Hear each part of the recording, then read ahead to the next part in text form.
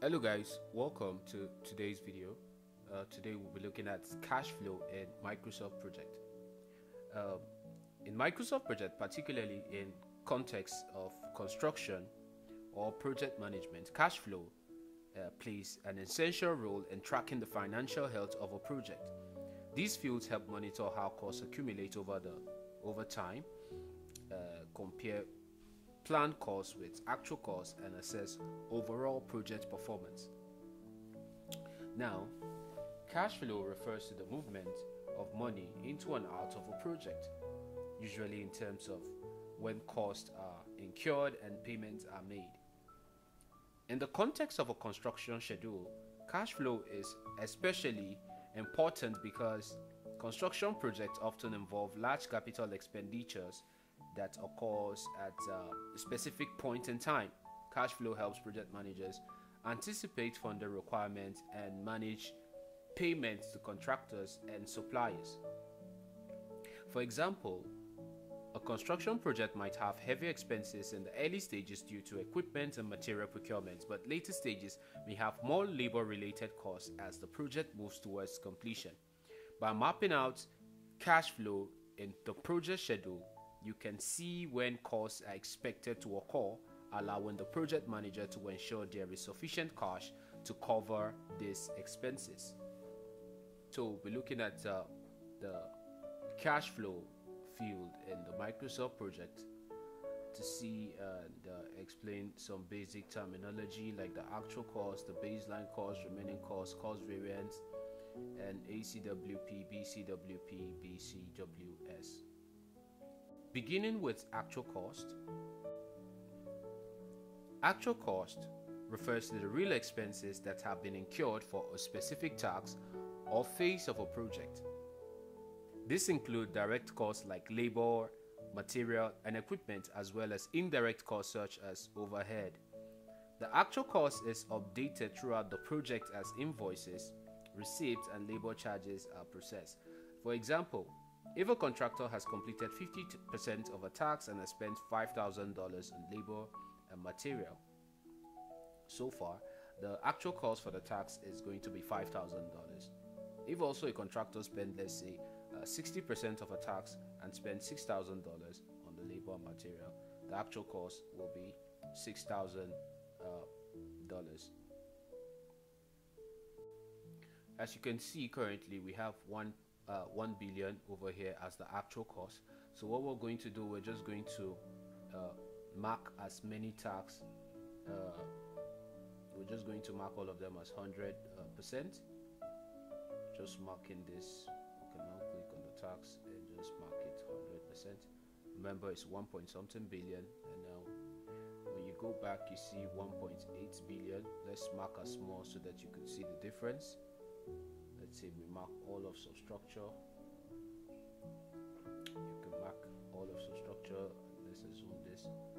So when you come here, you're going to see over 4 billion, as you can see. Yeah. So now, looking at baseline cost. The baseline cost represents the approved version of the project budget. It includes the planned cost of each task, resource, or phase in the project schedule. These baselines serve as a reference point for comparing actual performance against the original plan. Now, let's look at the baseline cost. So, before then, let's assume that if the baseline for tax A was $10,000, that means the project originally planned for tax A to cost $10,000. Any deviation from the baseline cost, whether over or under budget, are tracked and analyzed, and you will see that on the cost variance. So it is important for you to set a baseline cost anytime you want to begin scheduling. So to set a baseline, you'll just basically click on the project option over here, and we can now come here and you can just come here, clear baseline, and then you set a baseline. Let's do that. You come here, you clear baseline, and then you can now set baseline.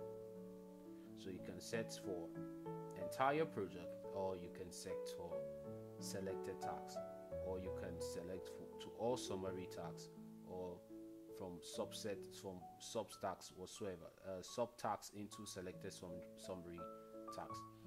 Okay, so most times I set for the entire project when I'm beginning a job. All right, so the next on the list is remaining costs. I think, yeah, remaining costs. As you can see, currently we have 6 billion, and before we mark all of those, you saw that here was 1 billion and here was a little. So it's definitely tell you that remaining cost is the amount of money needed to complete a task or project. It is calculated by subtracting the actual cost from the budgeted cost. It helps project manager forecast how much funding is required to finish the work. For example, if the total cost of a task was planned to be $10,000, which is the baseline, and $3,000 has been spent, which is the actual cost, the remaining cost will be $7,000. As easy as that. Okay? And also looking at cost variance. Cost variance is the difference between the budgeted cost of work performed and the actual cost of work performed. So we're going to see how this cost variance works. So it can show you whether your project is under or over budget at a given point in time. So it is just like you see, the formula is BCWP minus ACWP. So let's just do that in a bit. So going back to, we're going to look at our cost variance. The cost variance actually changed immediately. I set a new baseline. I'm going to take everything back when it was nothing here. So when you look at it, the cost variance now it's at 0. So immediately I do anything on this portion, the cost variance will change. So assuming that when this is supposed to finish on the 30th of March, it didn't, we're going to add actual finish date. So let's say it's finished on let's say it finished on the 4th. Okay, so assuming it finished on the 4th, watch properly, you see it's about 17.4 million. That is the cost variance, which is the difference between the budgeted cost of work performed and the actual cost of work performed. So assuming it was even before then, let's take it back. Let's assume that we finish on where is the portion? I believe is this. So assuming it finished, it finished before the 30th. Let's say it finished this date. When we check, you're going to see that this is the cost variance.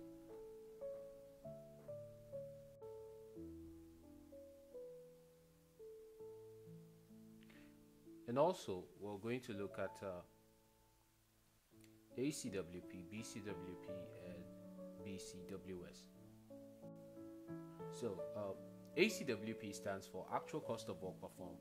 This metric indicates the actual costs that have been incurred for the work that has been completed at a certain point in time.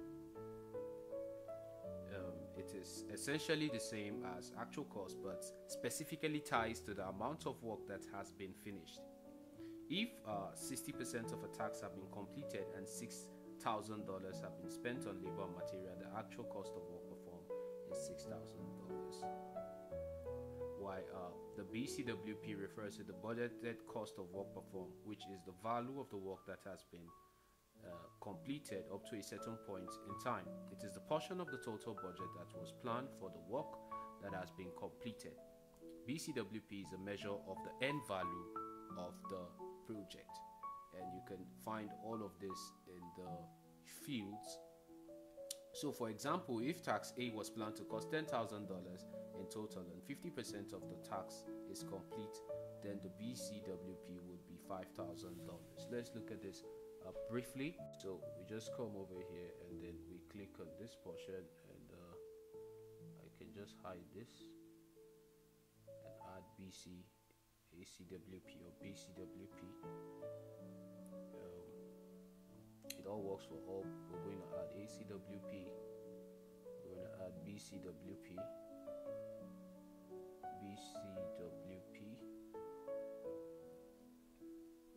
and also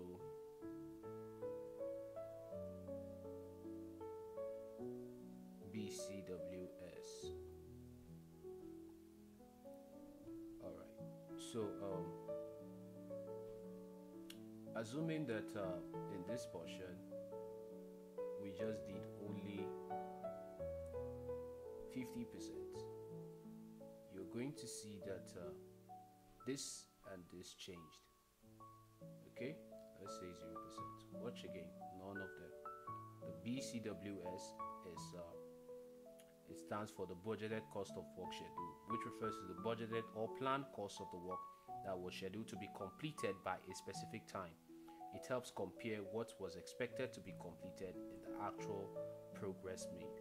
If according to the project plan, it was 38,40000 that was scheduled, and let's say if this was that, let's say for this tax we're going to use this amount. Since we're using this amount, this is actually the budgeted cost of work schedule. So now if we do anything in this place, 25%, you're going to see that the actual cost of work performed is 9 million, while the budgeted cost of work performed is 10.8 million. So with this, you will understand that the actual cost of work performed tracks the actual money spent. The BCWP shows how much value the work completed is worth, and the BCWS shows how much work was planned to be completed by a certain time. And of course, we've seen the cost variance, which tells you whether the project is over or under budget by comparing the planned cost to the actual cost of work performed. So understanding these terms is crucial for effective project monitoring and control, especially in large complex projects like construction. This metrics allows you to gauge whether the project is on track, ahead, or falling behind, both in terms of schedule and budget.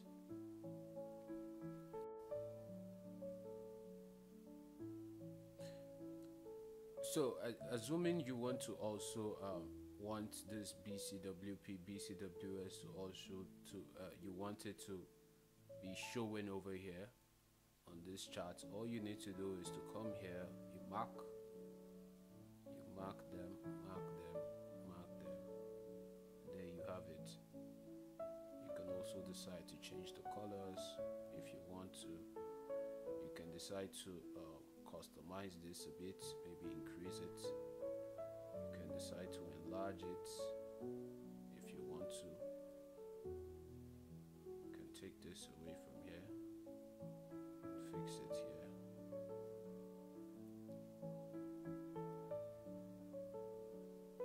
I'm just going to customize this a bit in your own way, so that you can get to see any of the thing here. And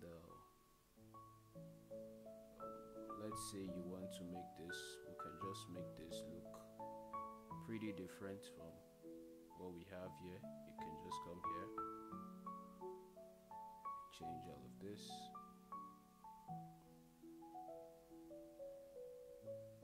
just make it look a little bit different. And you can also do it for here.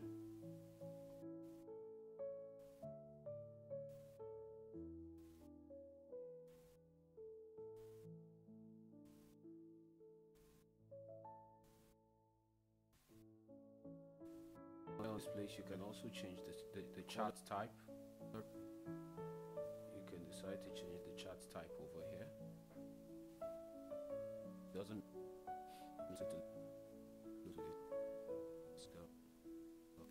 you can use any of this. There you can also, if you want, you can just use any of this chart type.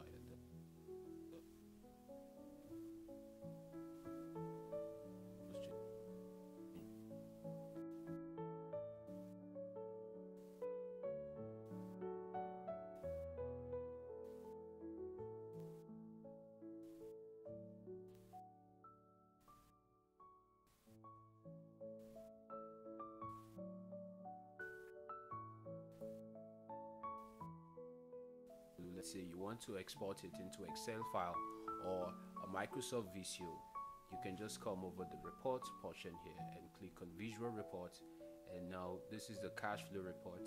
You can now click it, and what we're going to do is we just export,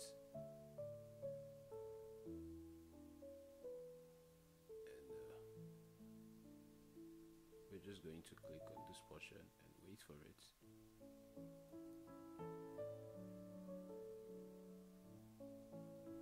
As you can see over here, this is our cash flow report. This is the cost and the cumulative cost.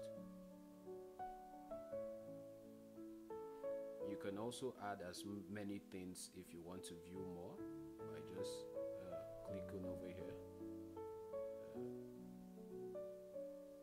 You can click on cumulative cost, and you can now add some of this. You can decide to mark all of this if you want to.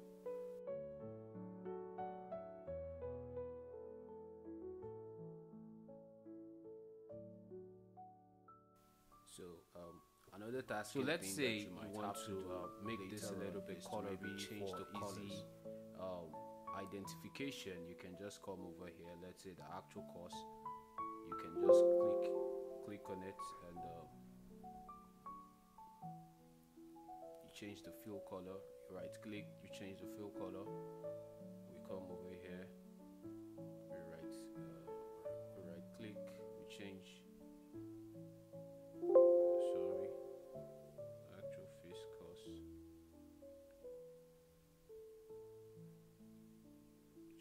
This fill color to green. Come over here, we right click, we change this fill color to blue.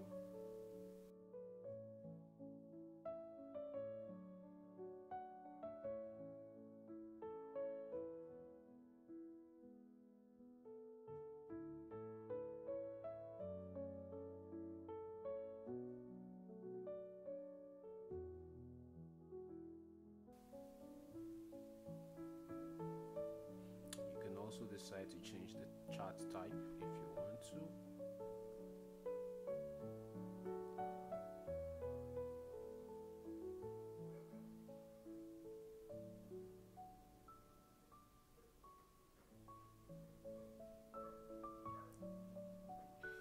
Okay, so